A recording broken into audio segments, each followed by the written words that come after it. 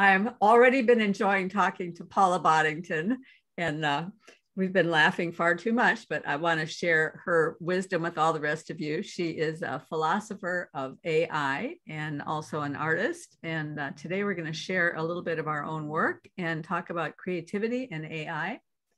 And I'm going to let Paula start with talking about however she wants to approach this. And then later on, I'll share some of my stuff too. Oh, thanks, Karen, for that. And I would say to anybody watching or listening is that I wouldn't actually describe myself as an artist, but I really love art. I really love art, and I've never done as much as I'd intended to. But one of the things I wanted to share with you is that I've always tried. One of the things I've been really interested in is exploring how you can use art to help communicate ideas in philosophy, but also in how you teach ethics about how. I mean, a lot of concepts in philosophy are, sometimes they can be just quite difficult to grasp. And sometimes there's a way in which we need to try to communicate to students. You can focus too much on words and on theories, really. So, I mean, so for example, just to illustrate this, before I start with showing you some of the stuff, I've noticed, so I spent quite a long time, I moved from Oxford University a couple of years ago, so I spent quite a long time teaching undergraduates at Oxford. And was always impressed. I mean, on the whole, they're pretty bright. I mean, not surprisingly, because it's quite hard to get in. But one of the things that really struck me, because I taught ethics there for a long time. So one of the things I've always tried to do in ethics is to encourage students to think about how it all applies to their real life, or to think of different cases. Because one of the ways in which thought can go wrong in philosophy generally, or especially in ethics, is by thinking of too narrow set of examples, or by not being able to understand how some theoretical idea applies to a case. So I've been really impressed at how well even first year students at Oxford can read really difficult texts. And they've got this really punishing program of churning out essays week after week after week. They can read really difficult texts and then cobble together a really sort of pretty well argued essay. And then I'd ask them in the tutorial, well, can you think of another example of that? No. Just blank. It's really difficult to apply it to their lives. I'm actually going to start off. The thing I'm going to start off by showing you is something that doesn't quite relate to that. But I've always had this on my massively long to-do list. I've really wanted to explore how you might use illustrations to help illustrate philosophical texts. Mm-hmm. And so a really long time ago, actually, we lived in Australia for a while. I can't remember if I mentioned to it. I used to go to some classes at the Canberra School of Art, and I went to a class on the art of illustration. And as a result, at sort of the end of that, I did an illustration for a short snippet from Descartes. So that was the first thing I was going to show you. Mm-hmm. And then what else I've got to is some images I tried to use to try to for my students last autumn term in a course in AI ethics, some images I used to try to sort of accompany the lecture. That sounds really exciting. I can hardly wait to see. Yeah, especially the Descartes. How do you illustrate Descartes? Well, I picked a passage that I could remember. I might have mentioned last time that I used to miss a lot of school and go off to the local library and read philosophy.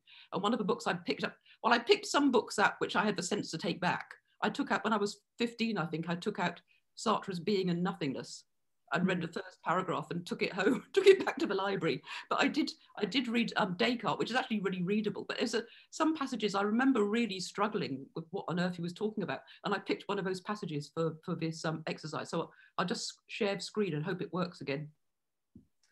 Well, while you're doing the share screen, I'll have to say I had the same experience with Sartre in college. Yeah. We were supposed to read it for a class, and I started to read it, and I thought, if I read this, that'll be the end of me. So I'm not going to read it. I wasn't very smart, but I was smart enough not to read that. Yes. I was smart enough. I had no idea what he was talking about. I'd read a lot of his novels when I was a teenager, which I now think are absolutely dreary and awful, but his Being and Nothingness was just beyond me. Okay, so I did this as a concertina book, so which is like 6 pages long. Mm-hmm. And it's a really famous passage from Descartes' Meditation, when he's trying to argue that the real knowledge that we have, the true knowledge we have of everything, is through reason, not through our senses. So just to fill this in, so Descartes is, I mean, he's often called the father of modern philosophy.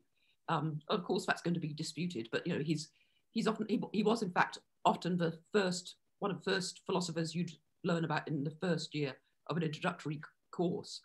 And he famously decided that he was going to go through a method of doubt, of trying to doubt everything that he knew, and came to the conclusion that we could doubt everything in our senses, and that all our knowledge is basically based on reason. So he came up with, just to fill in the background, he came up with a famous cogito ergo sum, I think, therefore I am. So it's based very much on the mind, and he downplayed sensory knowledge. So this is my attempt, and I can remember puzzling over this short text, wondering what on earth he was talking about. So this is the illustration. The first page, so it's consider the objects commonly thought to be most distinctly known, the bodies we touch and see. I will take not body in general, for these generic concepts are often the more confused, but one particular body, say this wax. So it's actually interesting that even though he's a rationalist, he's saying that these general concepts are often more confusing, and looking at a particular example of wax. So when I did this, I can see now when I look at it, I can see all the mistakes. So at the bottom, it's not right. It wasn't supposed to be like wonky at the bottom. But I did some background research for this. I don't often do this in art, actually. I'm usually more spontaneous, but I spent a lot of time planning it out.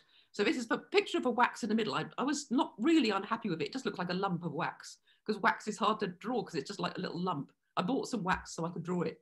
And at the top, so I've obviously got some images of bees there, but a little row of beehives at the top with little bees around them. Can you see them right at the top there? Mm-hmm.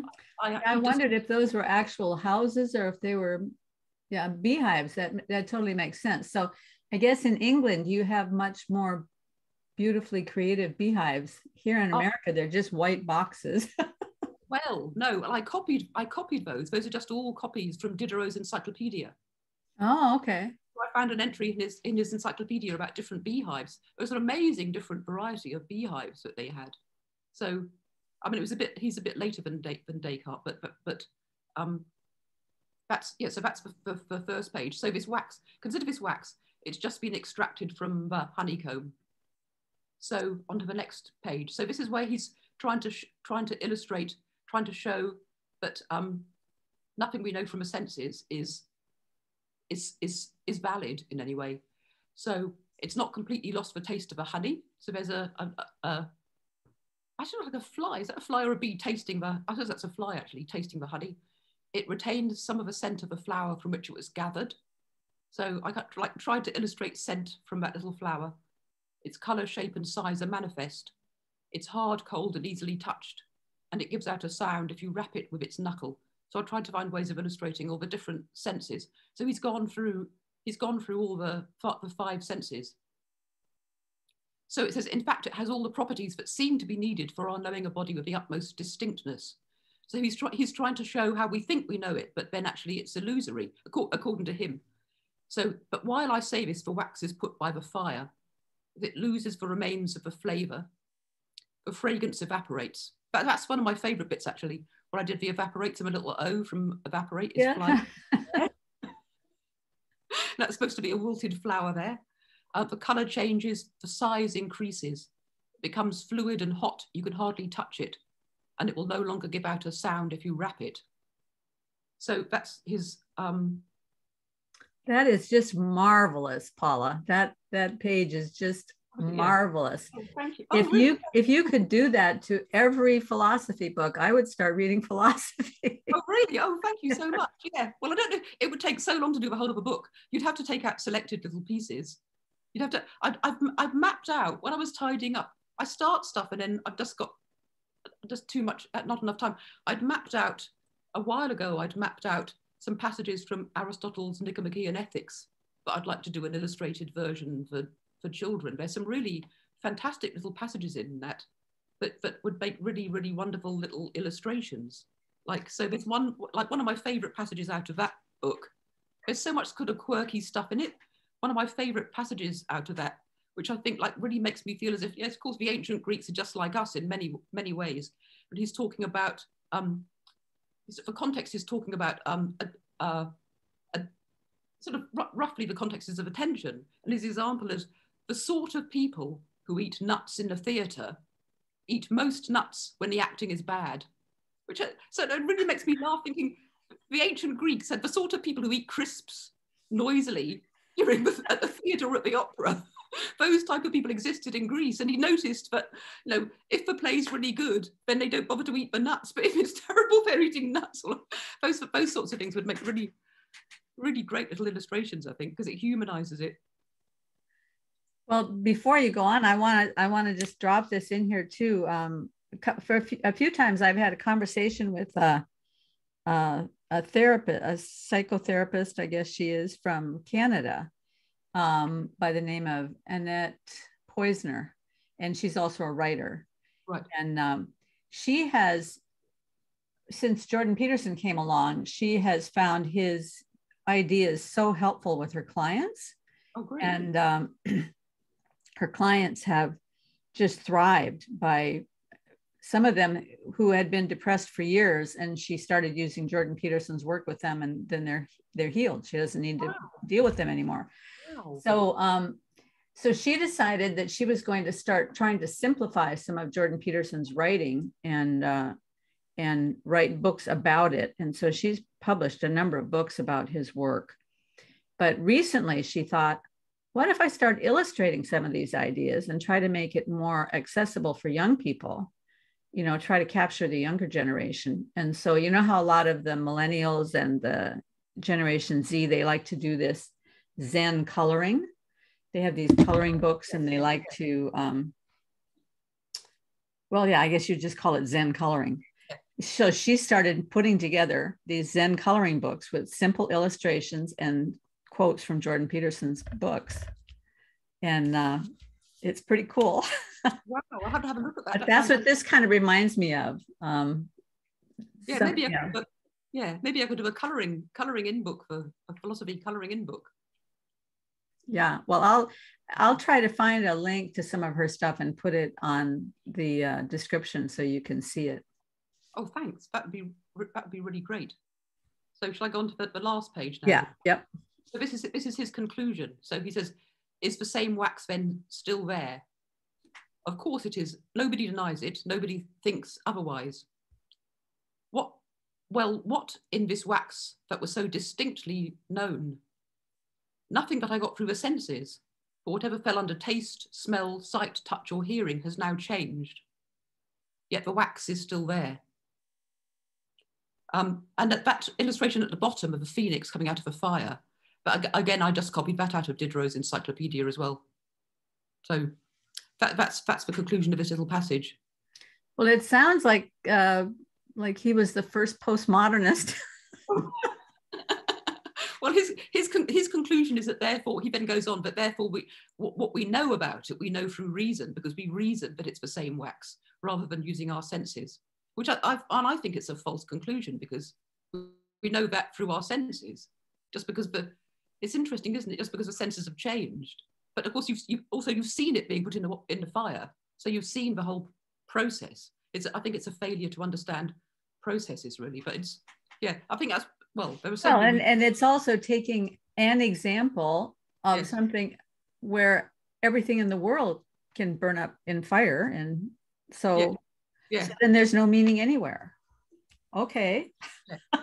Well, like Jordan Peterson says, you can think that if you want to, but where does it get you? You know? Yes. It was also an interesting example, because he chose the example very carefully, because wax is one of the few things that will happen to.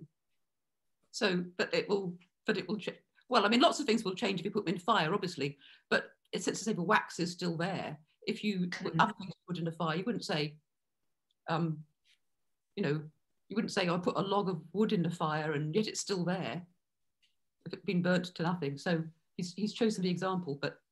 Well, he stopped at a certain point with the wax, though. Yeah. If you continue to burn the wax, it'll evaporate. That'll be it. It's over. Yes. Yeah. Yeah. So he chose carefully to make his point. Yeah. Okay. So how should we do this? Would you like to share some of your stuff now, or? Well, so you said you had two aspects. One was this aspect of illustrating philosophical ideas, and then what was the other side of art that you were? Oh, right. Okay. So the other side was just looking at you know, we were talking last time about technology, and one of the things that I've tried to do, but I often try to do when I go away anywhere on my travels, is instead of taking photographs, is to do little sketches. So I had some of those to show you, because partly illustrating, also partly I would like to maybe encourage people to do this, because it really doesn't matter how good any of the sketches are. I just found it a really nice way of seeing the world really, really differently, to just going around taking photograph. I mean, I do like photography, as we mentioned last time, but so often you see people at tourist sites, they're not really looking at what they're there to see. They're just taking photographs of it and walking on. You wonder if they ever actually look at the photograph. They could just stay at home and download photograph image. Well, I do find that if I spend my vacation taking photographs, I haven't enjoyed my vacation. And I used to do that. I used to take photographs all the time, because I wanted, when I first started painting, I painted village scenes and flowers and things like that. And so I was always taking pictures when I was on vacation to have fodder for my work when I came home. But then I didn't enjoy the vacation because I never experienced anything. I was always on the other side of a camera. Yes. But I also had put together some of the slides from the lectures that I did last term, because I was teaching artificial intelligence and ethics in a course on a master's course, where, well, one of the issues that I had to think about was the fact that some of the students on the course had done 4 years of philosophy before going onto the course, and some of the students had done no philosophy at all. So I had to try it. So some people would have done some background in ethics, in other words. Now, of course, everybody has got some background in ethics, because everybody's a human being. Mm-hmm. So you lived a life, but in terms of the philosophy of it. So I had to try to think about ways of explaining a lot of basic ideas, but also trying to get students who'd looked at some things before to think about them more deeply, or maybe in a different way. But then it's one of the things that I had in mind to talk about last time, but we didn't have enough time because there was too much to talk about. In terms of creativity and thinking about ethics. So when you're teaching ethics to philosophy students, and I've also done a lot of teaching to people in a more applied context. So I've taught engineering ethics to engineering students and so on. It's not as if you're not like a preacher, a sort of sermonizing. So Paula, could we, while we're just talking here, let's stop sharing screen, because I'd like to be able to look at you. Right now I'm just looking at the screen. There we go. Okay. So you're teaching ethics at the, yeah. So there's I suppose I can illustrate this by a conversation I had years and years and years ago when I used to work at Bristol University, and a few of us were discussing ways of teaching ethics and trying to get ideas across to students. So I suppose you could divide ethics into sort of theoretical philosophical ethics and more applied ethics. So, but in either case, it can be quite difficult to get students to really engage. And one of the problems, of course, is when you've got undergraduate students, through no fault of their own, most of them obviously haven't got much life experience, so that they don't necessarily have much to draw on. And we were there were about 4 of us musing on this. And have you ever had the experience of saying something and only realizing you say it when you've said it when you look at people's reactions? Because I heard myself say, well, you've just got to hope that something really horrible happens to them. By which of course I didn't mean that. What I was meaning was something which would slap them out of the sort of complacency or out of their way of looking at the world. So it was something to sort of turn them around. It doesn't have to be horrible, really, but that's kind of what I meant. Yes. And it relates back to what I was saying a little while ago. This is what gets people in trouble on Twitter. Luckily, there was no social media in those days, and everybody just laughed. But when you're in a real conversation with real people and you say something like that, you get the immediate feedback, right? Yeah. I crossed a line here.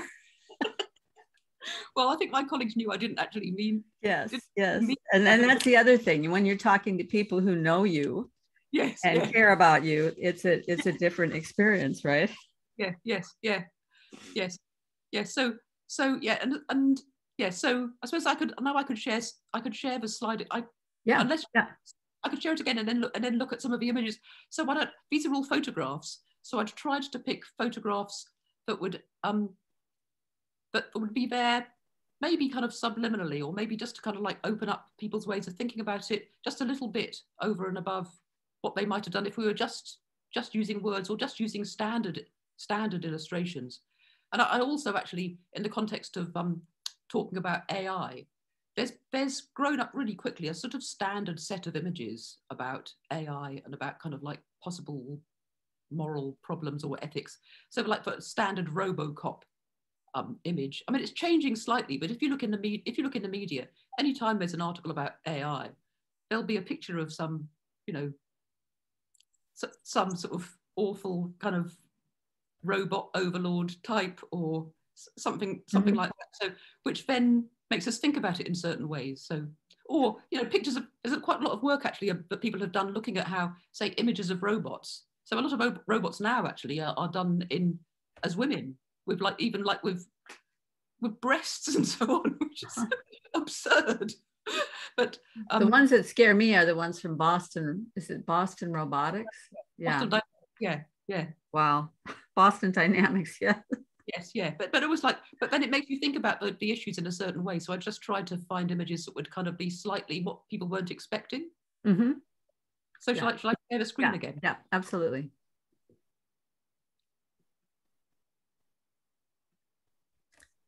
Okay, so actually, so this is the first one. This is actually, so one of the big issues that we need to look at in AI is the question of control. So the question about, there's this broad set of questions around whether or not AI, we are going to be able to control AI, or whether AI might actually control us. So there's a set of questions. So there's a set of questions about that many people are looking at, particularly in philosophy. Certain sorts of people in philosophy have been particularly concerned with questions about the development of superintelligence. So you may have heard of Nick Bostrom's book, which is a real bestseller. I think it was just called Superintelligence, actually. I think it was on the New York Times bestseller list. That actually, in a sense, surprisingly, because it's a very technical, dense book. But he was concerned about that we might intentionally or accidentally develop a form of AI which then takes off and is able to then increase its own intelligence, and then might actually then have control of us in various ways. So there's been quite a lot of concern about that. There's also a concern, actually, I think, more pressing, with the way in which AI already controls us. So that's a question about, so questions about superintelligence are often sort of illustrated in very, very futuristic ways. But this photograph here, this is my daughter actually, a few years ago, she's about 17. And she was just, this is a mirror we had above our piano. And something about the way the light was coming in through the window, she just noticed, she called me to get the camera, that the two sides of a mirror, the beveled sides of a mirror, were sort of like just in the right angle to put like sort of little rainbows down, the right distance that she could stand there. And it looked as if the light was kind of coming into her eyes or out of her eyes. And so it just looked really, really, really, I thought it looked really, really spooky. And so the reason why I chose this is because it seemed to me kind of like ambiguous about whether or not there was some kind of like mysterious light that was trying to control her, or whether somehow the light was shining out of her eyes and she had some kind of like superpower. So that was. Not to mention that she's incredibly beautiful. She has that look of almost that look of an artificial created being, because she's so beautiful. Oh, thank you very much. Thank you very much. She's very modest. She'll be very, very shy to hear that. But yes, but also she was just looking so, because she was staring so intently into the mirror. So that's kind of like, and then as I did in successive lectures, like I did 3 lectures in this series, so I just made it increasingly spooky with each one. Well, yeah, and once you zoom in like that, you see the whole rainbow effect too. It's not just in the first image, it looks just like a streak of light. You don't really see the rainbow effect, but wow, that's amazing. Yes, yeah. It was, yes, that was kind of like great. That was kind of great fun. So I probably got too many in here actually, but and related to this question of control, there's this fear that we are going to end up being taken over by AI, or actually, I mean, I personally think the greater fear is not to worry about whether we will be taken over by some super intelligent AI in the future. I think the greater worry is that we have already been taken over. We have already been taken over by our devices and by, you know, obviously they're useful. Otherwise, I would never have met you or be talking to you if it weren't for the internet. But you know, there's a great problem of control. So usually this is done in some kind of like apocalyptic, futuristic, you know, type scene. This is again, that's another trip I took with my daughter when she was studying French. We had a little trip to Paris, and this is on. Have you ever been to the Pompidou Centre in Paris by any chance? Yes. Yeah. Yes. This is on. I don't know if it's the top floor. One of the sort of higher floors on the Pompidou Centre, and these. I've forgotten the name of a sculptor who's done these figures. It's nothing to do with AI, but the sun was going down, and this happened to be the fire exit. This is like the emergency exit. And these figures, so I'm pointing at the screen, I always forget people can't see. So the figures behind it are sculptures on the roof, and then with a pigeon just behind it, which I love that the pigeon just happened to be there. And then the setting sun on the Paris skyline, and the fact that there's an emergency exit, and then these two figures that look like they've been through some kind of calamity. So I just picked this because it has nothing to do with AI. So I was just trying to, it's a way of trying to, people can really focus narrowly on AI. And I think when we're thinking about all the ethical and social issues around AI, we need to think about it. It's just part of life. It's part of, in order to think about one ethical issue, we've got to think about it in context, about how it compares to other things, different ways of thinking about it. So again, that's the reason why I chose this image, even though it's got nothing to do with computing, nothing to do with, I just kind of like really love those figures. Yeah, I mean, that's a terrific photograph. But what came into my mind when I was looking at it, and you were talking about the way we think, you know, how we sometimes we get in a rut and we're thinking only the way that certain images have taught us to think, and that an image like this takes us outside that.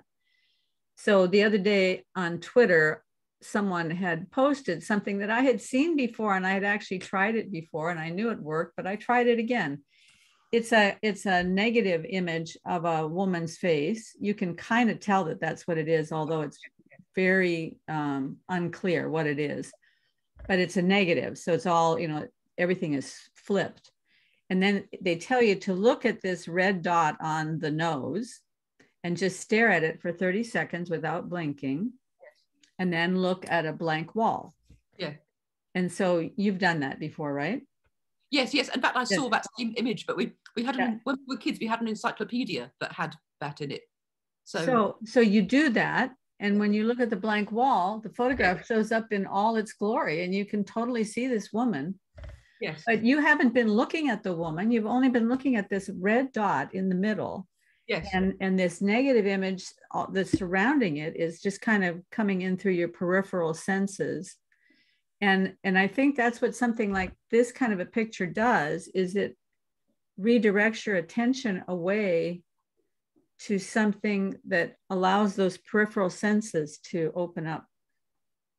Yeah, thanks. That was my aim. That was my aim, to try to get things ticking on along in the background. But in a sense it's a form of concentration, but in a sense to avoid too much of a narrowing of a focus. Mm-hmm. So I can't remember what's coming next, but oh yeah, this is just like another little one, really. Oh. This is from a campsite. This is from a really funny holiday we had. We'd arranged to go woofing. Do you do woofing in America? It's like what? You could tell me what it is, I might know, but I don't know what woofing is. Well, you can go and stay on an organic farm. You kind of like, you go and stay there for free, and you just do a bit of work and just stay. And we'd booked to go and went on to one in Picardy, and for various reasons, it turned out we arrived, and it was nothing like the photo because the barn had burnt down, and the chap was going away on a Zen retreat. Oh dear. We got left there in the middle of Picardy. But anyway, he's got lots of sculptures around the place, including this.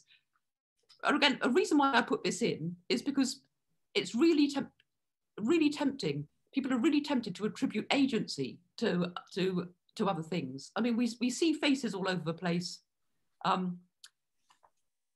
were really tempted to attribute agency to robots, and people will really quickly assume that computers are, you'll talk about it, but the computer decided something as if it's actually making a decision.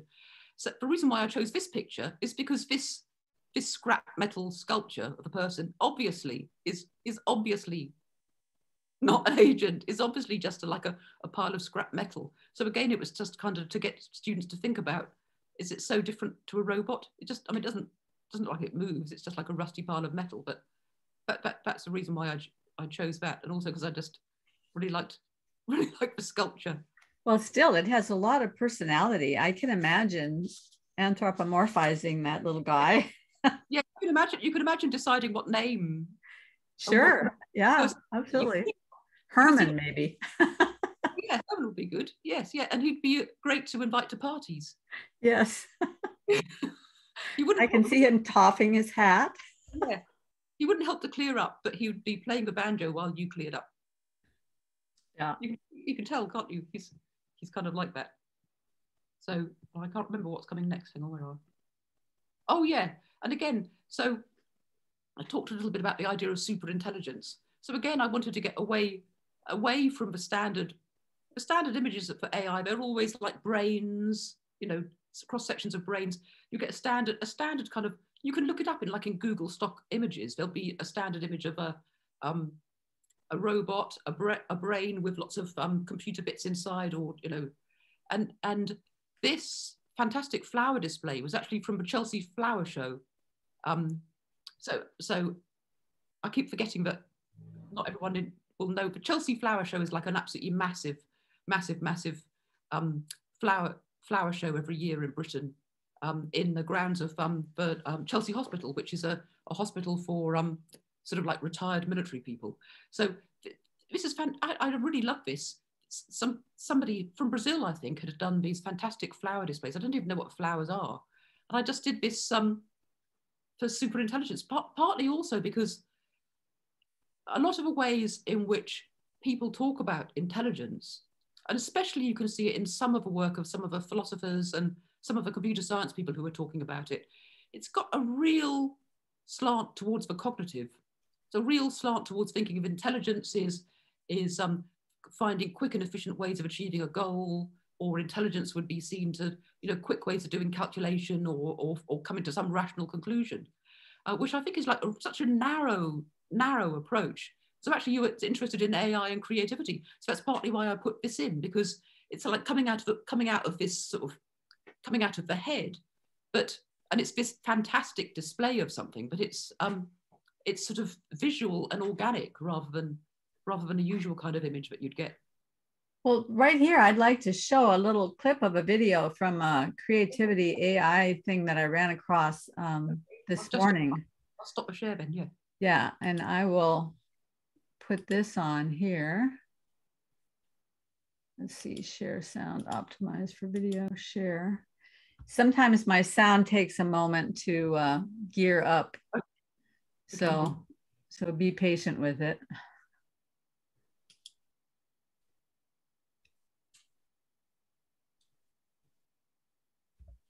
And at its core was that we invited our visitors to get inspired and draw something and submit these pictures. And behind me, you can see some of these incredible submissions. We put these works of our visitors to a creative artificial intelligence that was hosted at the High Performance Computing Center in Stuttgart. The AI then reinterpreted these drawings using a collection of expressionist masterpieces, the same ones that were going to be displayed at the Kunsthalle in Tübingen simultaneously. So based on these two image domains, the drawings and the expressionists, our AI created something new, expanding into the temporal dimension. And this is the result. It's a new visual phenomena, somewhat resembling a stream of imagination that is subject to ever-constant change, bringing up and dissolving form and gestalt. And I should say this work was also shown during the exhibition, inspiring the next visitors to draw something in response. And it really is an example for true human-machine creativity because only the collaboration between these three actors, the drawing visitors, the expressionists, and creative artificial intelligence, brought this work to life. That's also the reason why we picked as a name for the work Wer malt denn da? Translating to who's painting there? Because it's not that clear. So experiences that will be able to make a result. Sorry about that. I'm going to pause for a second. So Paula, what did you think about that video? What happened? I'm going to stop. Well, it's really interesting, isn't it? It's really interesting how, so for example, there's so many complex things that could be said about this. It's really interesting how he talks about the AI as if assuming the AI has agency. So the AI has done something. I kind of think in a way we need to have a different verb for that, because of course the AI is made by humans. So the AI does things that we can't exactly predict. But yeah, so there's lots of things you could say about it. So for example, actually, so when you do watercolors, here's the thing in terms of art. When you do watercolors, one of the things, and you've talked about it yourself in your art, so have unexpected things in your art, which then become part of the creativity. So one of the things you'd have to think about is that just a continuum with what's happening with this AI? Is the AI just a more sort of advanced, sophisticated, complex form of that? But the AI is still something which is, so the process was started by people, the machine and the art separately done by people, and then the AI comes in and then it was taken up by people again. So that's one thing to think about. But also when we're talking about creativity, the creativity is not just what the output is. It's a process, isn't it, that's undergone by people. So you'll, since you do creative work, you'll be fully well aware that creativity is a process which affects you as a person, and it's something important in people's lives. And it's hard to imagine that AI that we have is anything like as sophisticated to have any kind of inner sense of this process of creativity. So those are some initial thoughts to it. What were your thoughts about it? Well, my thoughts were probably a bit informed by the introduction that he had given before he got to that point. Because at the very beginning of the talk, he made the point that AI is capable of more creative work than humans, right? Based on this experiment that they did. And yep. I didn't see it. Right. And also it brought into my mind a lot of questions around what is beauty and how do we recognize beauty? And to what extent is art in the realm of beauty? And perhaps art does not have to be beautiful in order to be art. So it brought up a lot of questions for me. But since you mentioned process, maybe I'll show a little bit of some of my process here. Oh, great. Yeah. If I can keep the gremlin inside my computer from going off again. So here we go. Now, for some reason, I only have half a screen here. Why did that happen? Anybody know how to undo that? Yeah, sorry. Well, and of course the share screen thing comes on right where I need to press my buttons. I'm gonna stop share here and pause. So I'm gonna share a screen of a series that I did. Can you see that? Yes, yes. Okay, so my brother-in-law had spent some time in Shanghai and he took a bunch of photographs and he was willing to share some of his photos with me. And this is one of the photos. These are these drum ladies, I call them. What's it called? Taiko, I think. Well, in Japan, it's called taiko. I don't know what they call it in Shanghai. But I was so struck by the composition, first of all. Many things struck me about this photo. One is this woman right here who appears to be like gossiping to this lady behind her. Yes. I thought that was really interesting. Yeah. And one is this lady over here standing all by herself, looking off as though she's not a part of the group. Yes. And so that really struck me about this cadre of women. Yes. So I started thinking, how could I turn this into painting? So I decided to use some Adobe Photoshop trickery to try to help myself figure out a path through this, because there's a lot there. If I just painted the thing the way it is, I might as well just keep the photograph, right? Yes. So, so this was one of the first things I did, was to throw it into a kind of a revert on the colors, and then something called threshold that brings up the darks and lights. And so I could see where the dark passage is going through there. Wow, connects up all the darks of their hair and creates some shadows on their shoulders. And I thought, well, that might make an interesting painting, but I didn't want it to be quite so. I still wanted to keep some of the beauty of it. So then I tried something with just the line thing on Adobe Photoshop, where you can like make it sort of all that it enhances is where the edges are. And that gave me some more ideas. I could see the kind of lines moving through. And I also kind of got an impression of, even in the area that's white, you can see all this color and texture going through down here. And I thought, that's really interesting. What if I did something like that? So then I did one strictly with just Adobe Photoshop, adding my own texture and my own colors in the background, but this is all digital. Oh, wow. And just kind of focusing on these 7 women. Now, I haven't started painting yet. I'm still working with Adobe Photoshop here. I thought, well, what if I just single out a couple of these women? I kind of like that composition. What if I change it from this more realistic look here over to something that's more like an abstract, where I'm just abstracting out the colors and shapes?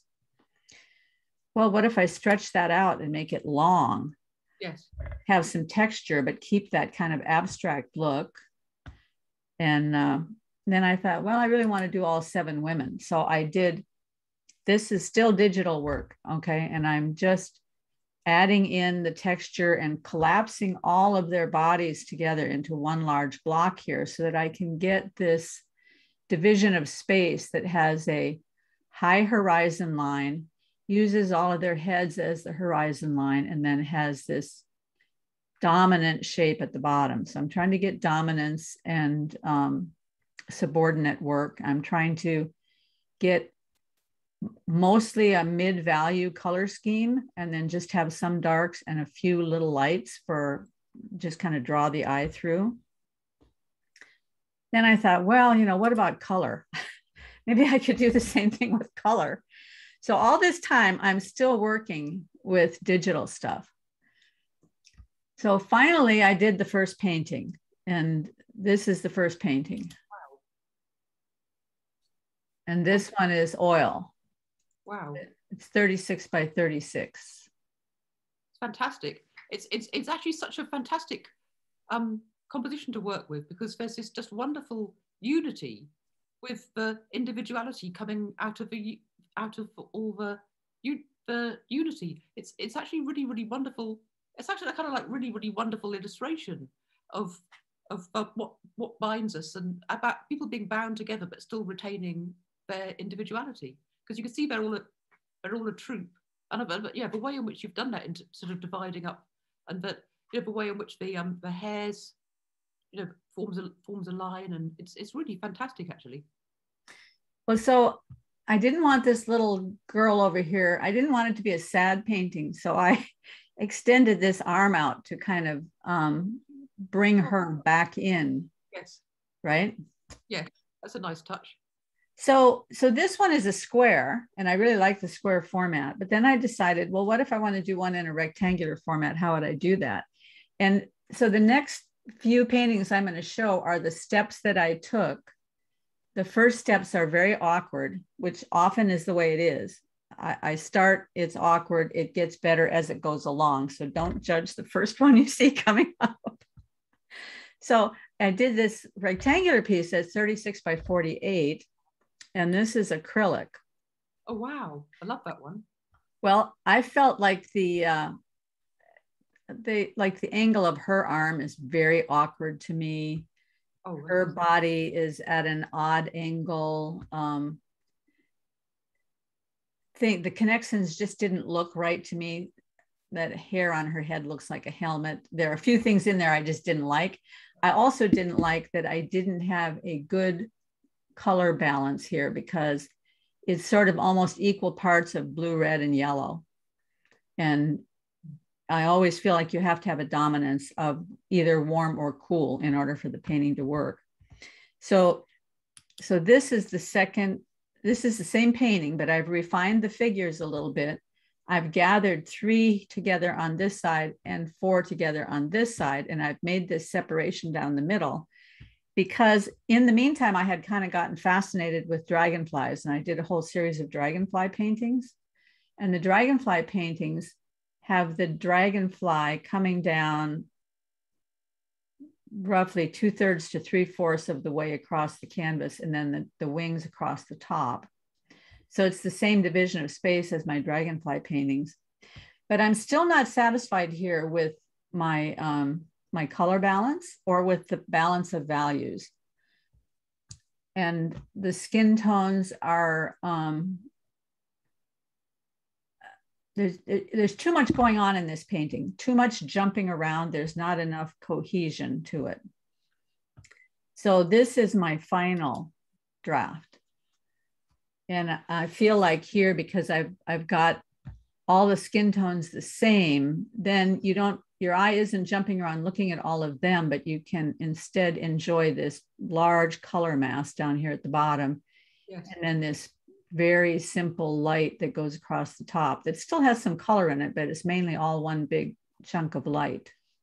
Yeah. So this was the final version. Yeah, the light is amazing, actually. It really kind of highlights their heads, and I think actually by getting the skin tones more uniform, it actually emphasizes their individuality, because it emphasizes the different angles that they're all looking at. They're looking in different ways, and looking in different directions of their heads in different angles. So it's lovely, actually. And I'm really impressed with your diligence in going through and sort of working through and thinking through it all. It's really amazing. The colors are lovely, actually. So then I can never stick with one thing. So then here's this one. Oh, wow. Yeah, so here I'm kind of trying to think about who Christ is to us and the way that he kind of shelters us all in his arms, you know. So this again was a digital piece. I did do an actual painting of this, but I don't have a photograph of the actual painting. This was just my digital rendering before I started. Wow, that's lovely. That's really lovely too, actually. As soon as I saw it, I thought, that's an angel, but no, it's Christ. It's really, really lovely.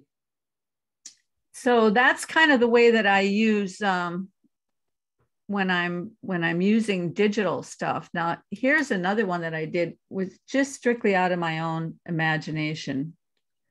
And this is where I make a big mess on the paper with a lot of colors. And then I look at it and I see, what can I see? So in this one, I saw this little lady sitting looking up. And so I did her in red and kind of enhanced some of the other things that I saw in there. And then this was another one in that same series. And this is another one in that same series. So you just make a kind of random mess on the paper and then. Yes. Yeah. And then I just look, like here, I saw this little bird over here. So I put some lines around him. Wherever I see something, I put a line around it.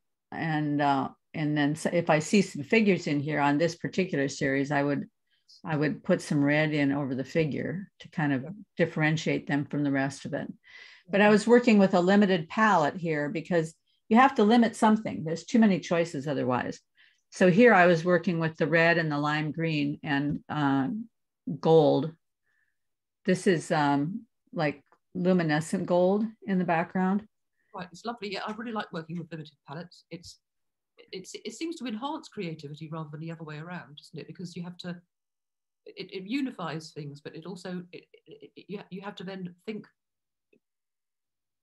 maybe in a more creative way about how to use it. But actually, thinking about this actually, and going back to thinking about the AI producing work. Can you hear that knocking? Somebody's just started doing some banging. There's been some building. Usually stop by this time of night. Well, it's not so loud for us, so if it's okay for you, we're good. Yeah. What you were saying about starting off with a sort of random mess and then seeing shapes in it. So presumably you could program an AI to do that, but the AI, what you're doing is drawing out meaning and significance from the mess. But the AI wouldn't be doing that, because the AI in drawing a person isn't going to be thinking, isn't going to be thinking. I remember when we were looking at that, when you were looking at that metal sculpture of that robot, and we were talking about what sort of person you can tell what personality you have. They are. You suppose you could possibly program the AI to spill out an answer, but it's not going to be. It's just not going to be thinking of it in those ways. It's not going to be connecting it with meaning, and the ways in which. So we seem to be programmed. So do you find that you usually see figures in? Is it do you usually always see figures, or is it just sometimes? I think I always see something. Almost always see something living. Sometimes it's birds or dragonflies or people. Yes. And I usually see relationships. Yes. Not so much a thing, but it's something relating to something else. Yes. Yeah. So that's really interesting in terms of thinking about the creativity as well, because an AI could draw a sort of a jumble of stuff, but I don't know if it would actually be understanding or thinking about those relationships. Certainly not any of the AI that we have now. So AI but reads images. So for example, there's AI, as I'm sure you probably know, that AI is used in medical diagnostics, and it's actually been really successful. So the current state of the art is that it works best in conjunction with humans. So that if you have expertly trained humans and AI in conjunction, you could improve the reliability of diagnostics from images.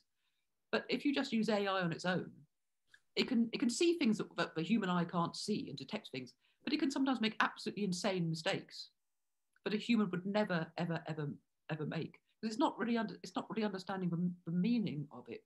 So you can, and one of the ways in which it's trained is by deliberately putting in little errors to see if it can spot the error. So there could be a tiny change in two images that the human eye can't even see, and the AI will sort of pick it up and then think it's something completely different. So in other words, the way in which it's like seeing is totally and utterly different to how we see it. How we're looking at the images. So I'm not at all surprised when you say that you normally see something living, because we're prejudiced towards the living, aren't we?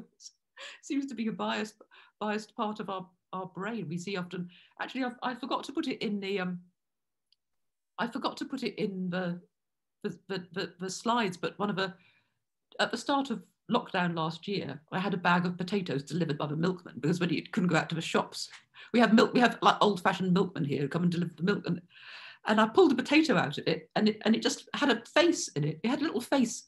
I'll send it to you the picture afterwards. Yeah. Really looked like a face, two little eyes and a smile. And then it's like a new potato. So I had a little bit of skin coming up like the hair. So I used that as a kind of like a logo for lots of my slides as well. I pity I didn't include it. But we just see faces and things the whole time. We're constantly, but it's significant that we're doing that. If you could probably train an AI to see faces in things, but it's not recognizing a similar being. Well, that's one of the things that abstract and non-objective artists have to be very careful about, to make sure that they don't inadvertently have something in their painting. Because I used to be part of a critique group, and somebody would put up a painting that they had done that was supposed to be completely non-objective, and they'd say, "What do you think?" And someone else in the group would say, "Well, I see that monster over in the corner." And they're like, "What monster?" But then if you look at it a certain way, oh yes, there's two eyes and a nose, and there's this horrible gargoyle hiding over there in the corner. There's a Twitter account of faces in things. Have you seen it? It just like shows. No, like I haven't seen it. Faces in slices of toast, faces in, Yeah. Because that's the way we're built, right? Yeah, Sometimes that'll show up in my work without me being aware of it, and I'll just leave it there kind of in the background for somebody to find if they want to, you know, as long as it's not something really grotesque or awful or something, you know. Yes, yeah, yes. Yeah, is that typical of your creative process to do that? To do there's lots of iterations and. Well, what's more typical of my creative process right now? Well, I can show you real quick. I've got one.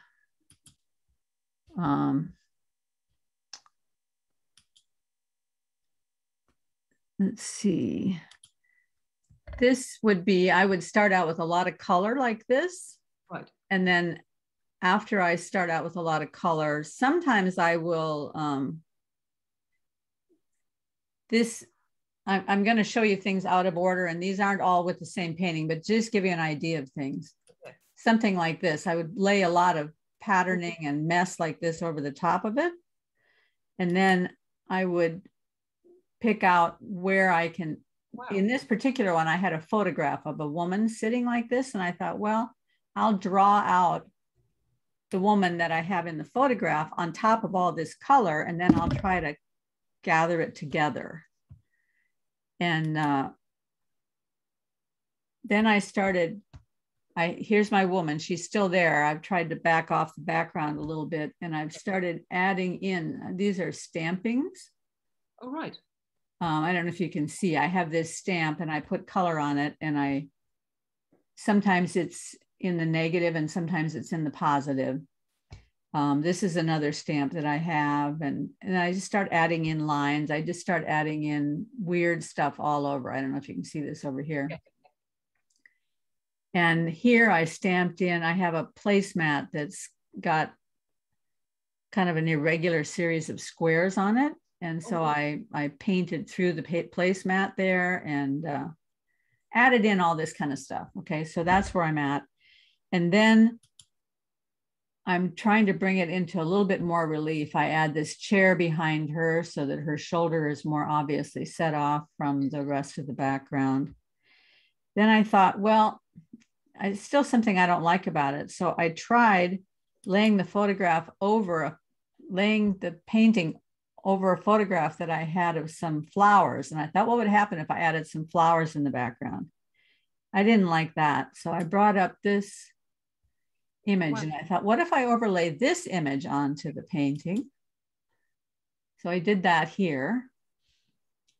Now I have a lot of noise. Yes, yeah. Now I can look at all this noise and I can decide what out of this noise I want to paint. Yes. And so here's some of that noise. Wow, yes. Here's some of that noise. Now over here, this was that stamping. You remember that stamping that was there before? But I looked at that stamping and I thought, that looks like a woman's hair. Yes. So I added a woman's face and a woman. Yeah. I had these lines already from that noise that was going through. Yeah. And I just backed off a shoulder there. So there's a figure in the background now. And, wow. And here's the final version, because I wanted the background to be all dark around. So I wanted her to blend in a little bit more to the background so she wouldn't be quite so prominent. Yes. Because this is the star of the show right here. Yes. So this was the final painting. So that's more the kind of process that I go through mostly. Yeah, it's really interesting. And she really is the star of the painting. She's in such relief about it. And she just seems to be so set in the scene that it's really great. There's a combination between how she stands out from a scene, but she's also integrated into it. There's a real 3D. I'm glad you said that, because that's really my goal, is to get this push-pull going between the background and the foreground. Yes. So that maybe you look at it at first and it's like so much stuff you can't differentiate, but then all of a sudden it'll kind of come into relief. Yes. And then they'll look like they're knitted together. Yes. That's really, really interesting, actually, because actually, in a sense, in a very general sense, that relates to some of the things that I was talking about in terms of trying to, in teaching ethics and in teaching philosophy, trying to get students to sort of change their perspective, or to see how one thing's related to other, how things are actually it also relates to the Descartes, really, how things are distinct, but also related to everything about, and it can look like a big mess, or you can get sort of meaning out of it. And it also so much depends on where you're focusing. Actually, one of the other, if I could just share the screen again, one of the photos I had, to can't remember whereabouts in my,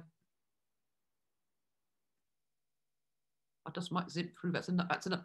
Can just zip past. That's a zipping past because they're all in order. That's another super intelligence. Woo! Oh yeah, actually, that's another one. Superhuman. This is an art exhibition. I put this in because again, because it slightly upsets the standard ways in which people think about human enhancement. But I'll just sit forward to the one I was thinking about. Where is it? Oh yes, sorry, back again. Yeah, this is what I was thinking about when we were talking about figure and ground. So one of the points that I really wanted to emphasize to students, the way in which a lot of questions in ethics are looked at is by maybe taking some ethical theory or having a sort of general way of looking at ethics and then trying to apply it into different cases. So you might take a theory like utilitarianism and then try to apply it to particular cases.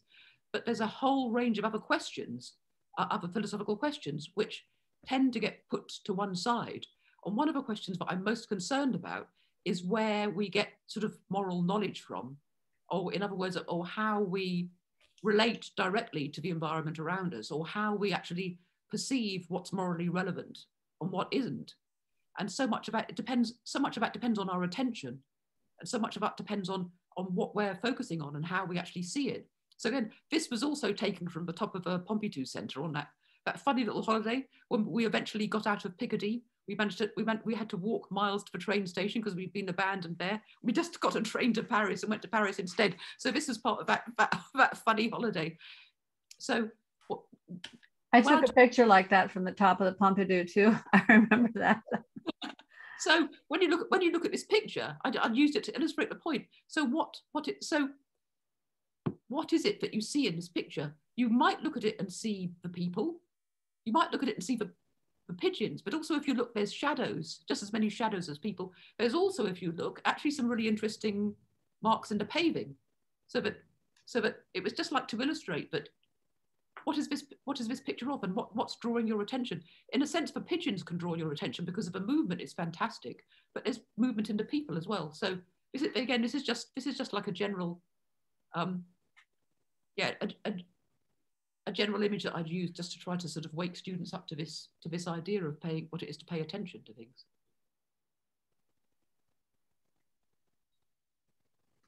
I always really like those paintings that people do from this perspective when they're looking down on the people and the shadows and everything.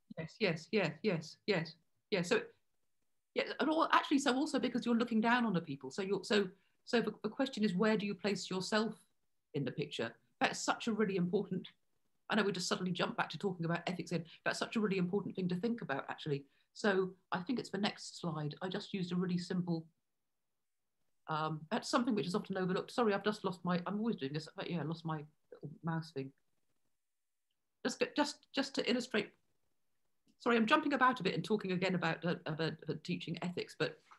Well, this quote that's up here, you are outside the scene watching it from above, nothing will happen to you. Yes. For some reason, I never memorized a lot of stuff, but when I was in college, there was one line that I memorized because I was a drama major, and I think it was probably a line in a play. Right. Oh, wow. Right. It is a privilege of the great to witness catastrophe from a terrace. Oh, wow. Isn't that exactly the same thing right there? Yes. Well, actually, one could say that that's happening a lot at the moment. With our politicians perhaps witnessing catastrophe from their private islands and so on. So this quote comes from, have you heard of MIT's Media Lab's Moral Machines experiment? No, but I got to look that up. So it's really interesting. It's an experiment based upon the trolley problem. Have you heard of a trolley problem? Yes. Yeah, so but maybe for those in the viewers that haven't, you should reiterate it. Okay, so the trolley problem was first originated in 1967 by Philippa Foot, who was a philosopher. She was at Somerville College in Oxford, and she actually, it's interestingly, just as a little aside, she and Elizabeth Anscombe and Iris Murdoch were all sort of philosophers at Oxford, and actually it's interesting because they were really dominant in moral philosophy and actually helped to sort of revive work in moral philosophy in the sort of Anglo sphere of philosophy, sort of working well in the years following the war. Although interestingly, Philippa Foot was actually born in the White House, so that's an irrelevant fun fact. So the what is Philippa's last name? Foot, as in foot, as in leg. So just a couple of things here. I have a couple of episodes on Iris Murdoch, which I'll put in the description. Yeah, very fun conversations about Iris Murdoch. Right. And Elizabeth Anscombe, is that the Anscombe that roundly defeated C.S. Lewis in a debate and from which he had to rethink his theology? It sounds like it would have been. It sounds like it would have been. She was very a great character, a friend, and also a friend of Ludwig Wittgenstein's. Oh, okay. Yeah. So yeah, she was a great. There's lots of stories about Elizabeth Anscombe. Anyway, so the trolley problem. There's various variations of it, but it's a version of a problem where there's a train going down, a loose train going down a trolley, and if it goes straight ahead, it's going to kill a certain number of people, and you could pull the switch and it will go down another route, but it will kill just one person or a fewer number of people. So there's lots of different versions of that. And the question is, should you allow a greater number of people to die, or should you do something positive and save their lives, but you're actually positively choosing to kill another person? There's lots of different versions of it. And in the moral machines experiment, it's sort of basically crowdsourcing ethics, if you like, because this is applied to autonomous cars to try to see what ethics we should program into autonomous cars. So you're imagining different scenarios where, and you can go through and do it and just give your answers, where if the car goes straight ahead, it's going to sort of run down and kill or injure, say, a pregnant woman and a dog, or you could swerve to one side and kill two men, or different variations like that. So this sounds dangerously like the old values clarification stuff that was going on in the 70s. You know, that they started using this in the classroom in junior high and high school, which I thought was just terrible. The lifeboat thing, or the bomb shelter. You know, you can only save 20, you can only let 20 people in. Which 20 are you going to let in? And then they have a list of people. Yes. You know, this one is a 70-year-old, but most of their life is done already. This one's a homeless person. This one is an MIT professor of science who could save the world after it starts up again, you know, all that kind of stuff. And then you pick which 20 you're going to let in there with you. Yes, it's similar to that, actually. It's similar to that, because the characters change. So yeah, I mean, it's also actually a strange variation on the trolley problem, because the whole point about the trolley, with it being a train, is that there's two definite routes it's going to go on. But if you're driving, it's much more uncertain, isn't it, as to what exactly is going to happen. So it's very artificial. But the thing that when we were discussing this in class, the thing that, I haven't got my video on. Can you see me? No, I can't. All right, okay, it's been. There you are. Okay. It got turned off. There you are. I've come back from blackness.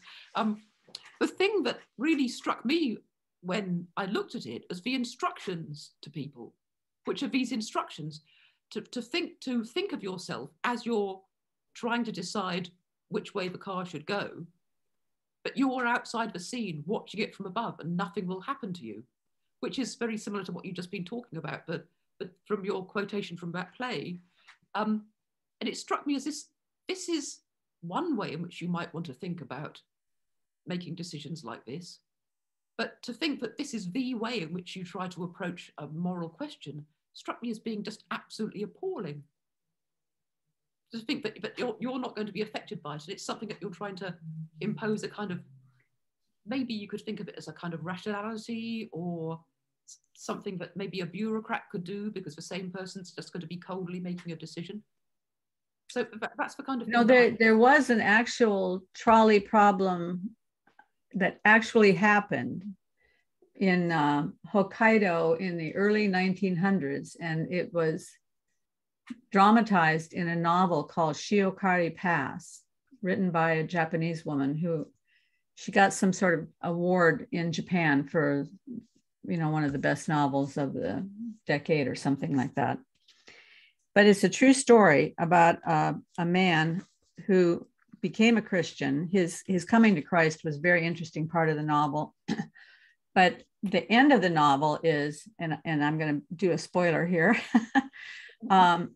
he worked on the railroad, and it was his task to go with the train, or no, he happened to be on a train because he was going across the mountains to be with his fiance, and they were going to get married. So he's on the train, and somehow the car that he was on got decoupled from the rest of the train, and they're up in the mountains, and so they're going over Shiokari Pass. And so this train is loose and without control, and it starts coming down the pass. And he knew this route extremely well. So he knew when it was going to go around a curve. When it went around that curve, it would shoot them out over the mountains, and the train would go down into the chasm, and everybody would be killed. He knew that was coming. So the choice he made was to jump onto the tracks in front of the train so that his body would divert the train into the mountain and slow it down. Wow. So he gave his life for that train full of people. He didn't decide, oh, I'll die along with these people, or it's a little bit different than the trolley problem, because he didn't really have very many choices. Yes. But he made the choice that would save everybody at the expense of his own life. And it's quite an amazing story, but it's a true story. And of course, we see that story played out over and over again with men that'll jump on a grenade in order to save the rest of the men in their troop, So love makes decisions that computers can't make. Yes. It's an amazing story, isn't it? I just thought it was really dangerous to give people the idea that sort of thinking from something outside the scene, nothing's going to happen. Nothing's going to happen to you, as if this is a more objective way of making a decision. Yeah, I think that's a horrifying. That when I hear that kind of stuff, I just get it. What's the word? It raises the hackles on my back. Yes. There's a version of a trolley problem which involves you're standing on a bridge and there's a train coming down, and whether or not you could stop the train. I mean, it seems almost actually really disrespectful to even mention this after that story that you just said, but you're standing on the bridge next to a really fat man, whether or not you should push the fat man onto the bridge to stop the train. And it never suggests that you could jump down and stop the train yourself. It's always about whether you should push somebody else in front of a train. Seems. Wow. I mean, we really, I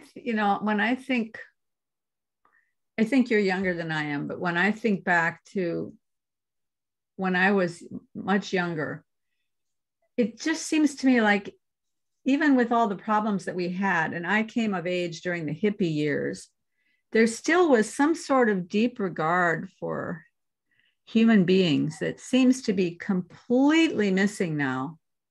I mean, the very idea that you could think about a fat person as being so lacking in value that you would use them as a train stopper. I mean, it's just we're so bereft. We are so bereft in this age. Obviously, the idea is just that they would have, you know, a skinny little enough person. mass. Yes. Mass. Yes.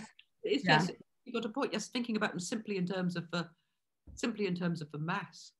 Mm-hmm. Of course, you could always ask the person, do you want to give your life for this train full of people?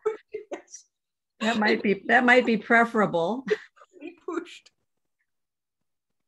Yes. Wow. So we're outside the scene right now, Paula. We're outside the scene now, yes. I stop the share, yeah. Yeah, so I think I probably interrupted your where did we get? I lost track. Oh, of no. Wherever we went, it was great. It was great. You were talking about where do we get moral knowledge from, yes. and how do we determine what moral knowledge is relevant? Yes, yeah.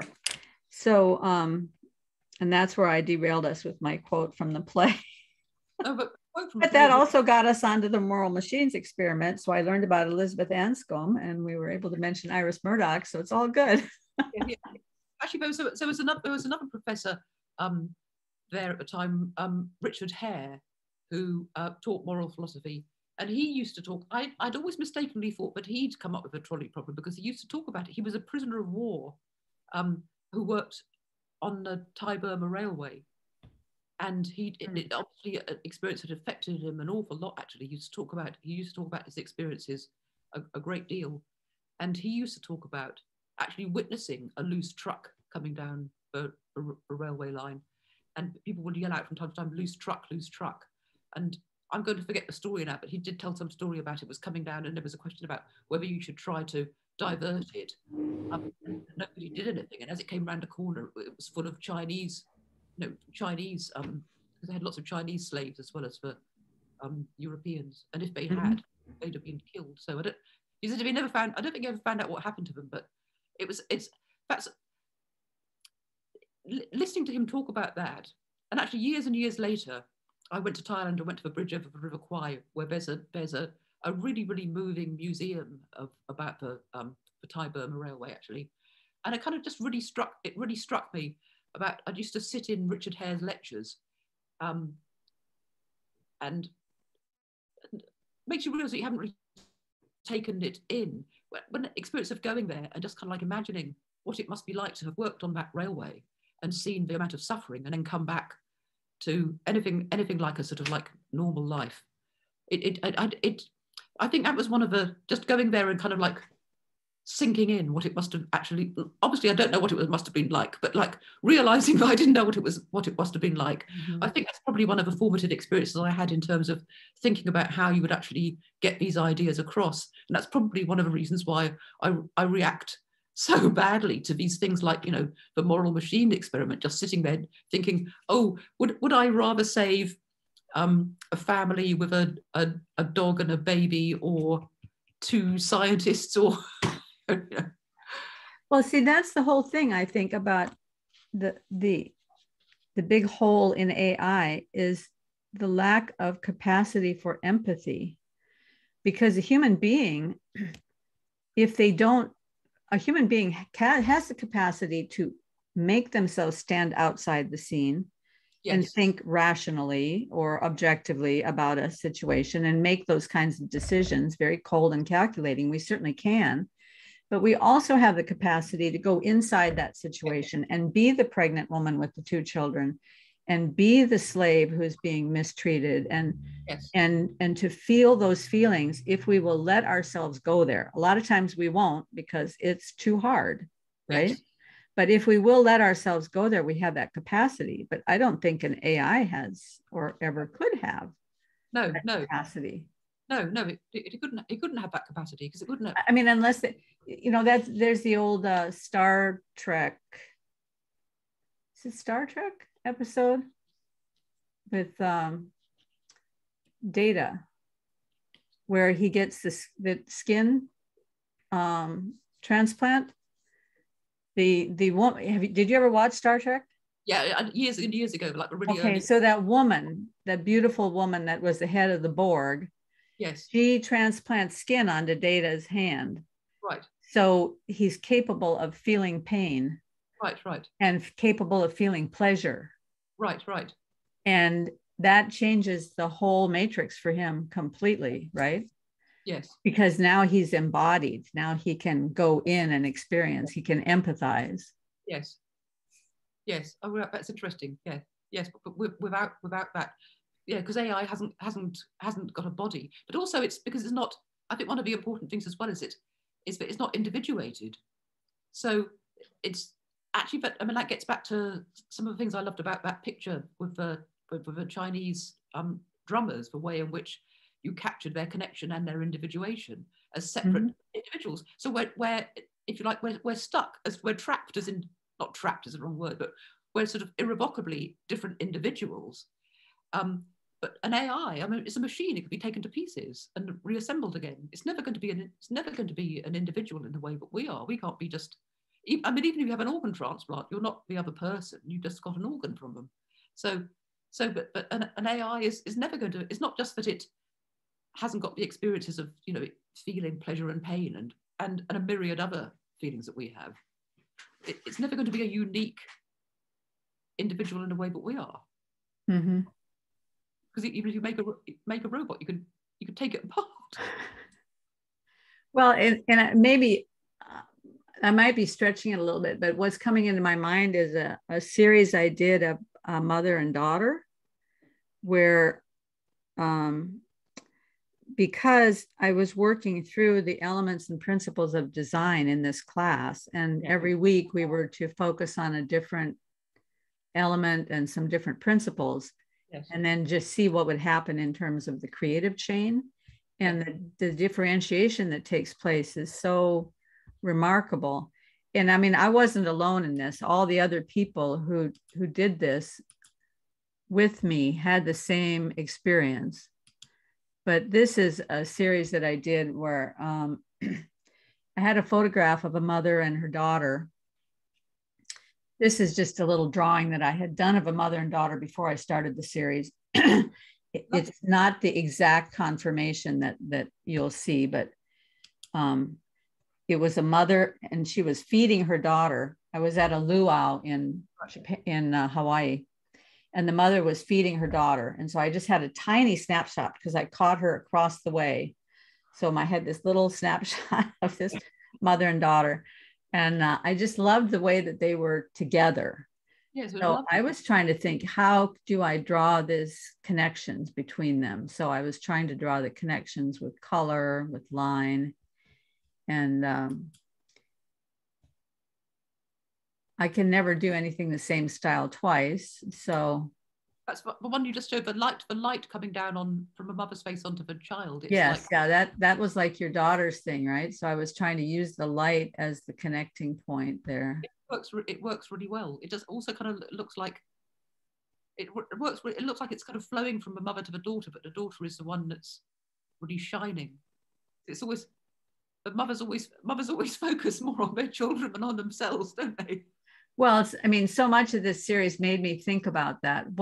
What is the legacy that we are imparting to our children, you know? And so like in this one, I was trying to capture the idea of being enfolded, right? The way that the mother enfolds the child. Yes. Here they are just connected in the midst of nature and the world. Yes, that's really lovely. Here's one where I love her little face. Here's another one where the mother is showing that, you know, it's just the idea, here, look, this is what's beautiful. I want you to look at these beautiful things with me. Here's one where the light is coming through again, you know, and connecting the two of them. Yeah, it's beautiful.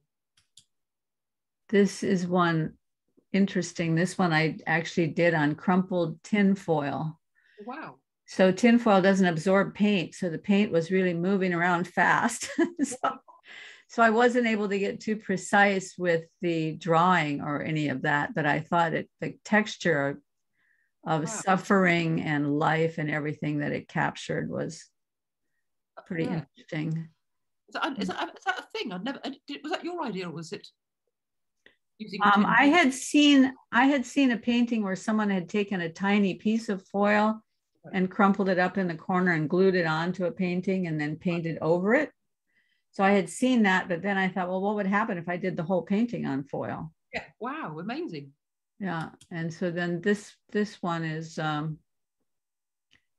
just making use of the drips as they came down and trying to see where her face would show up inside the drips. And this was one where I had just spritzed a lot of paint and drips and everything all over the paper. And then I went in and I figured out, where can I draw the mother and daughter in the midst of that would make sense. And so this, what's her hair here, was actually just a big blob of paint on the paper before, but I used it for her hair. Yes. And then I used the drips to connect the two of them together and to draw her in.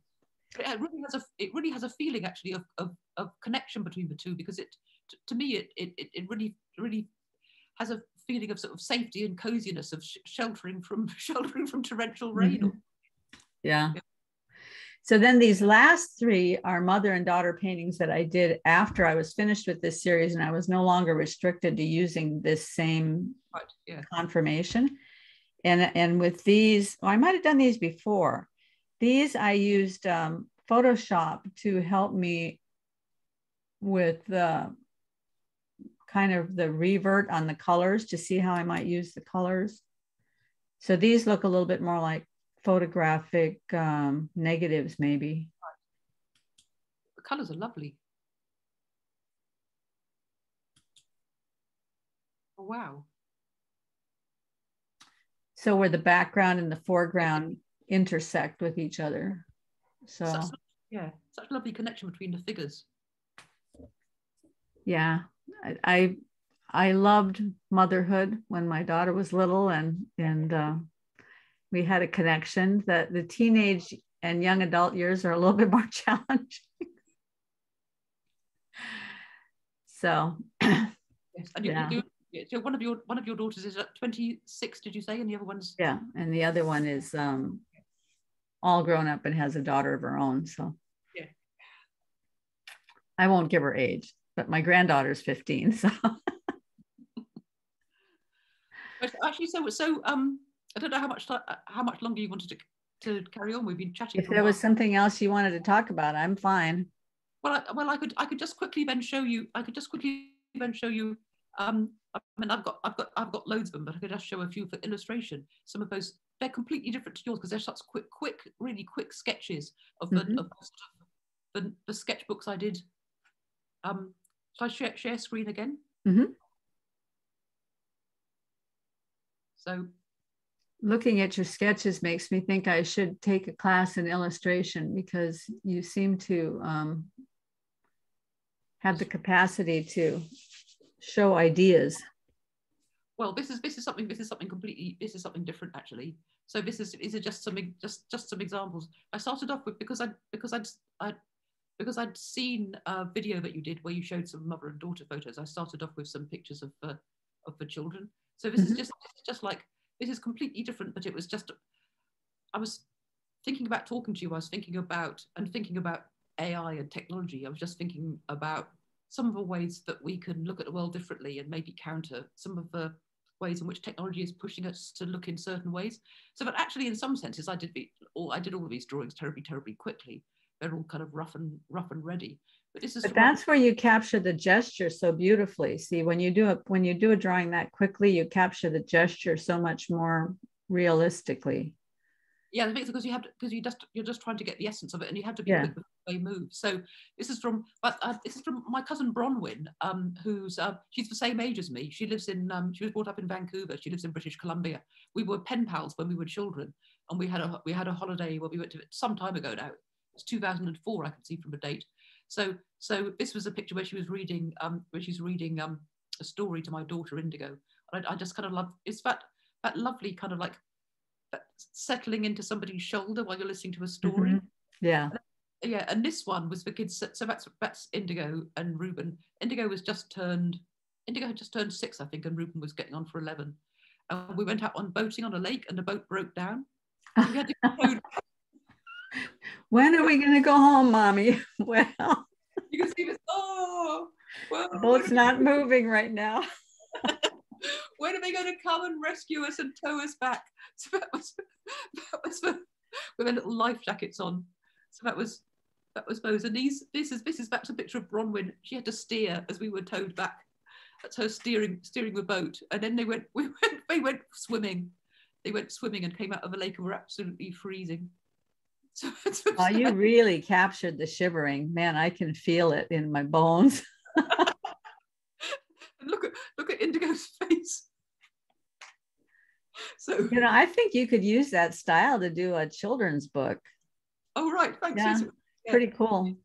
Yeah. Maybe I can use the style in that book on Aristotle. It's also kind of like really reminds me of all our holidays, because if you go on holiday in Britain, you're always freezing when you come out of the sea. You're always absolutely shivering and dying to get dressed as soon as possible.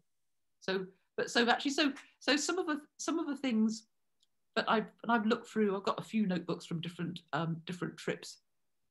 One of the things that I was thinking about is that I would do drawings of things. If you took a photograph of it, the photograph would, unless you were a fantastic photographer, the photograph would probably look like nothing.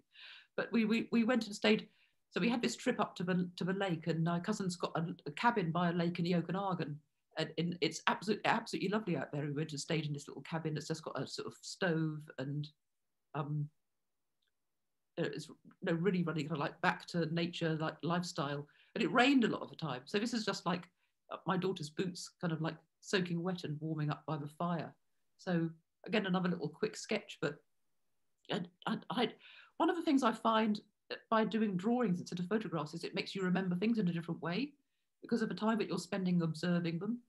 And it makes you focus down on things that you would, but you know, those little details of life that make up a different set of different set of memories. But if you're taking photographs of, you know, my son visited last week. I hadn't seen him for ages because of a pandemic, and we did have a tourist day out. We went on a boat to up the river and then went to the Tower of London. So you see people who take like pictures of all the beef eaters and so on. But a lot of the drawings I've done are just very little trivial things, but they're kind of like really, really important in terms of the memories of what was going on. So yeah, again, this is when we were absolutely soaked with rain, and we hung up all our soaking wet clothes to dry in this little wooden cabin. And this is just a little moment of Reuben was concentrating on lighting a stick from a candle, because he was just getting old enough that he was allowed to do things with fire. You know, that kind of concentration. It doesn't look much like him actually, but that concentration of like trying to light a stick. And yeah, it's pouring with rain. And I think it's just the whole thought process here that you're talking about, where drawing makes you slow down and think about the moment and remember the moment in a unique way that you don't get from photography.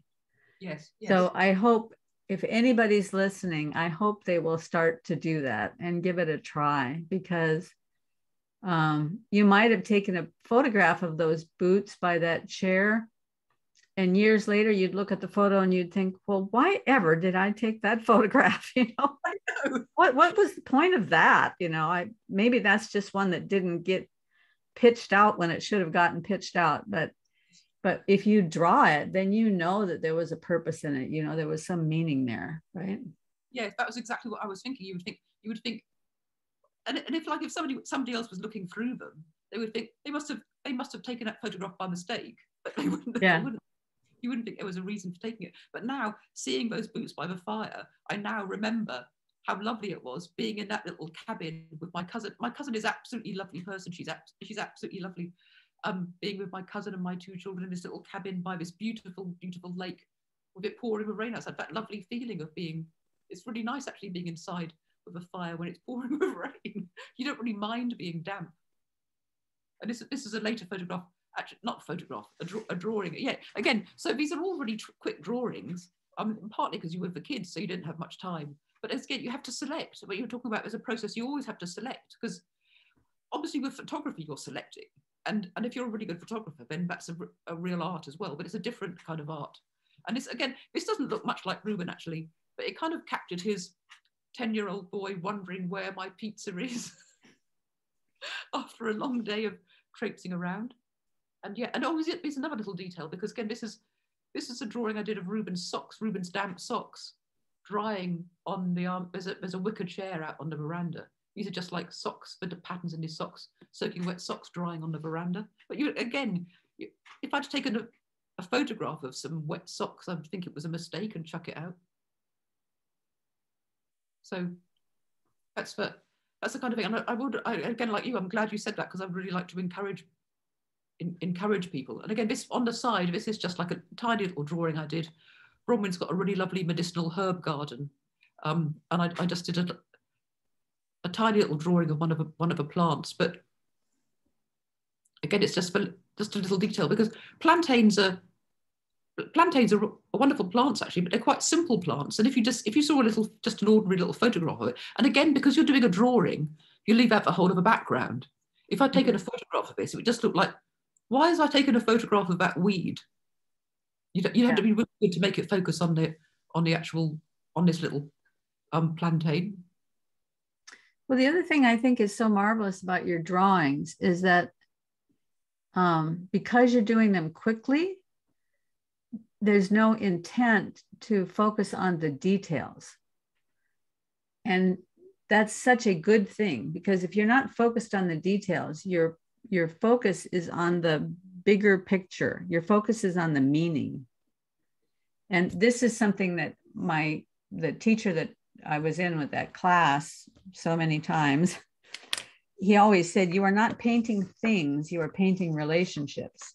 You are not painting eyelashes or fingers, you are painting relationships. Yes. How does that face fit into the painting? How does that hand fit into the body? Yes. So don't focus on the details, focus on the relationships. Or if you have to, don't focus on the thing, focus on to the shape of the negative space around the thing, because that will bring your focus out so you get a more holistic view. Yes. And that's what I get looking at your work, is that you have there's an immediacy to it. Instead of it being laboring over it to make sure that every hair is correct and every eyelash is in there and, everything is exactly, perfect. You've gone for the immediacy and the meaning and the relationship. And that's what makes them so charming. And I love it. Oh, and that's the whole thing about travel sketching. I think there are a number of YouTube channels, I think, that teach travel sketching, how to go about it for people who want to. And you can do that. You don't have to take a lot of stuff with you, right? A couple of ink pens and a pencil and a notebook. Yes, you don't have to take anything with you. I mean, obviously people take photos on their mobile phones now, but it's much lighter than actually lugging a camera. One of my problems is I haven't got a smartphone. I've got a little dumb phone, but I've got a really good camera, but it's really heavy. Yeah. So you just need to take a little book, and if the worst comes to worst, you can always do a sketch on the back of a receipt or something if you haven't got a piece of paper. But it'll also, it's doing it quickly. It's partly also actually making a virtue out of necessity, because I had young kids at the time. So everything you do, you have to do really quickly because you're going to get interrupted any second. Well, when my daughter was little, the only way I could ever keep her entertained when we were at a restaurant is if I would draw Barney for her over and over and over again. Barney, the big purple dinosaur. I got very good at drawing Barney quickly.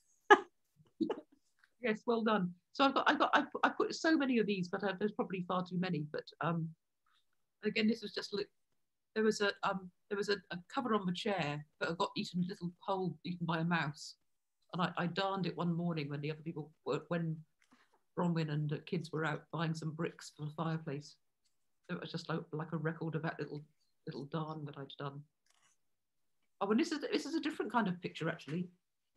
This is more like a record.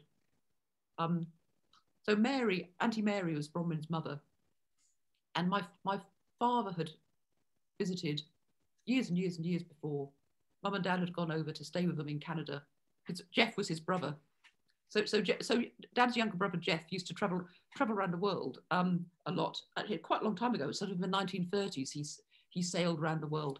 But Dad and Jeff had both started out, actually. They got hired by some really rich person who had a yacht to sort of sail around the world with him. And they first set off from whatever in England. And after a short time at sea, there was a terrible storm. They were at sea for ages in an awful storm, and eventually found land.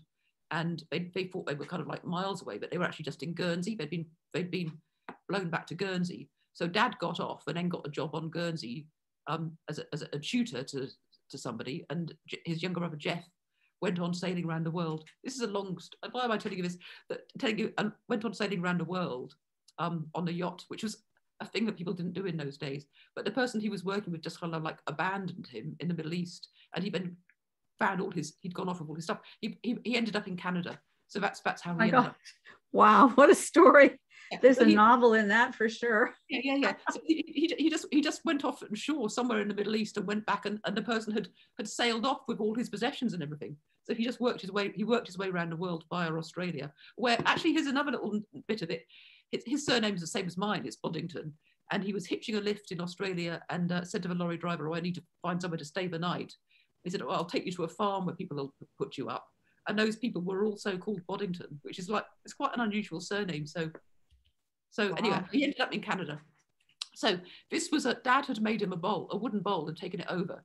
And then my aunt had used it, perhaps inadvisably, to keep a pot plant in, so it was damp, and it split open. So they gave me it to take to. They were a bit embarrassed, I think. It split open. They gave it to me to take home, which I've still got it. So that's just like a little record of a bit of family history. So you were able to fix it? Yeah, I've got it. Hang on.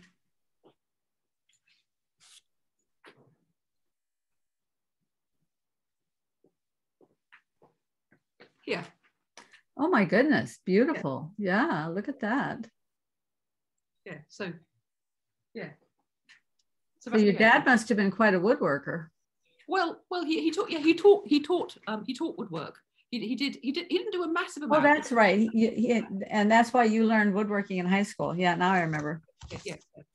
And this was I mean, actually one of the reasons why I put this in is because, I mean, some of the drawings I quite like, and some are actually really not terribly good. But so like in order to encourage people, it doesn't matter. It doesn't really matter how good the drawings are, because you still have that process of looking and making a record of something. So this was a little while after Uncle Jeff had died, and every time he went out for a walk, he loved walking. He would find a stone he really liked and bring it back. And there was they had a big collection of the stones in the garden, and they Mary kept a collection of the stones he brought back from his walks in a glass vase. So I just thought that was really lovely, because like stones are such ordinary things because they're all over the place, but it was made it into something like a really precious memorial and memory of Uncle Jeff. So that's why I wanted to do that. Well, I think you brought up something so important when you said that one of the things that happens when you begin drawing like this is you have to learn to really look, right? You have to learn to really see. I mean, to me, that's the making of an artist is the learning to see. Yes. It's not so much, well, whether you have, people always say, oh, this person has a, gift, or this person is talented. That's not really it. It's, can you really see? Yes. So the more time you spend with a sketchbook and drawing, or thinking about how you would draw something, you have to really begin to see. Yes. Because what happens, even if you just if you have the most beautiful photograph in the world and you just want to paint a painting of it. Yes. When you actually start trying to paint this beautiful photograph, you discover there's all kinds of problems there. There's all kinds of snakes in that pile that you have to figure out before you can make a painting that will be beautiful. Yes. Because in the photograph, you don't notice the problems, but in a painting, they become very obvious. And it's hard to explain why. I'd have to show you a photograph sometime and take this apart, but that's the way the world works. So seeing, one of my viewers named Matthew, who's also been on the show a few times, he's a philosopher too. He's the one I talked with about Iris Murdoch. Right. He says and he might have been quoting somebody else, but he said, in a way, seeing gathers. So seeing is taking all these disparate elements that are out there in front of us and makes sense of them, gathers them in our mind into a coherent whole. So when you're looking at this vase full of rocks, you have to be thinking, you know, what is it that makes glass look like glass? What is it that makes a rock look like a rock? How are the rocks differentiated from the glass? And you're thinking about all that while you're drawing it, right? Yes. Yeah. So you're looking deeply into the nature of reality itself in a way that you don't really when you take a photograph. Yes. Yes. Yeah. So it's not a good drawing, but it's still nonetheless precisely that you have to sort of think about, because the rocks that you know, that you could see straight through. Mm-hmm. It looked different through the glass. I mean, I just did a little squibble there at the side, but it's more, in a sense, it's more like a diagram than a drawing. But, mm-hmm. but going back to that video that you showed of the AI creativity, and you'd Mm-hmm. said, I've forgotten his name, but you'd said that the person showing it had said that AI is more creative than us. Yes. Which I don't think is true, but what you said about learning to see is, it's a creativity is not drawn out of people, is it? So you don't start off by assuming that people are good at maths. You teach them maths, don't you? Yes. You teach them. And so so likewise, people can be taught how to see, and practice actually. Oh, absolutely. I never painted a thing until I was 50 years old. And even when I first started painting, I just tried to paint photographs. There wasn't a creative bone in my body. Right, yes. But when I took that class, it cracked me open and yes. spilled all this stuff that I never knew was in there. So yes, you can teach creativity, and I think it's there. He made some statement in that TED talk that creativity is some special thing that only a few people have. And I'm like, no, no, everybody can be creative, every single human being. And in fact, they need to be, because they have something they need to share with the world for the world to be made complete. Yes. And I suppose the attitude that only a few people have creativity is partly because creativity is crushed out of so many people. Yes. So one of, I think, the bigger danger from AI is not just the idea that AI might be more creative than us. One of the things that's going on is that people are encouraged to react really quickly and to use computing to do stuff that they could have done themselves. And there's I think there's more of a risk that you can, as you've shown by using Adobe Photoshop, you can use it as part of your creative process. You can use it as a tool like that. But I think it's also a real danger that we could allow our own ways of our own potential to atrophy. Oh, in the same sort of way as, you know, you see tourists at places. It sounds so judgmental, but it's hard not to be. Tourists at places just going around, click, click, click, selfie, selfie, selfie. It's interesting, actually. Actually, in comparison with the sort of like the selfie phenomenon. But all of these, if you're doing a drawing, you're in the picture anyway. You're in the picture because it's your drawing and because you've seen it. So that's like a kind of like a reverse selfie, maybe. That's such a cool idea. Yeah. Yeah. Yes. Especially last night, I was listening to Matthew and Michael, a couple of guys that have been on my channel before, and another guy named Kalia, and they're talking about something called the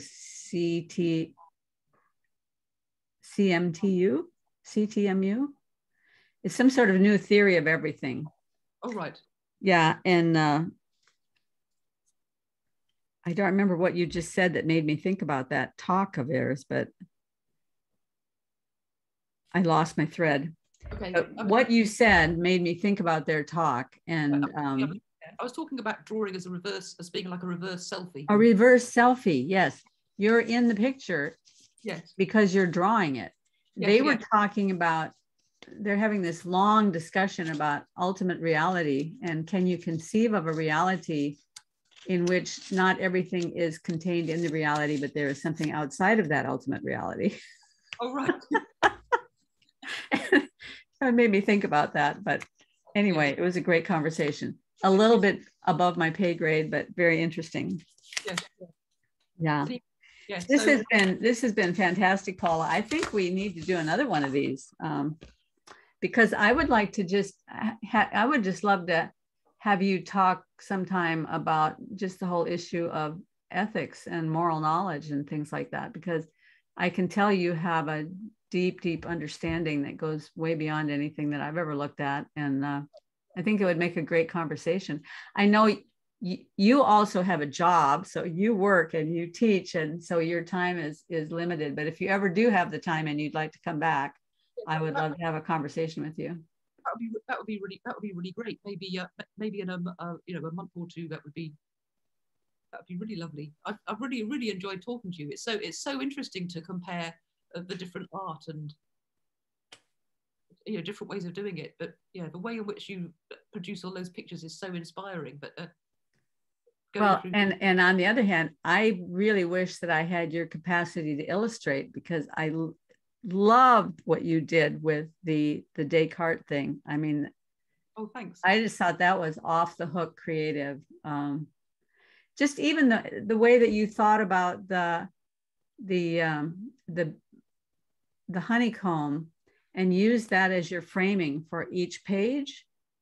I mean, you think like a children's book illustrator, and yet it's so many levels above a children's book, because it's really reaching towards the highest of our cognitive capacity to try to understand a content like that.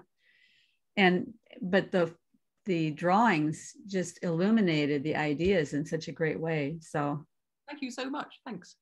Yeah. So I look forward to our next get together in a couple of months. And in the meantime, have a wonderful life. And you too. Yes. Great to talk to you. Thanks so much for having me on. Thanks, Paula. You make me smile. You too. Thanks. Bye-bye. Bye-bye.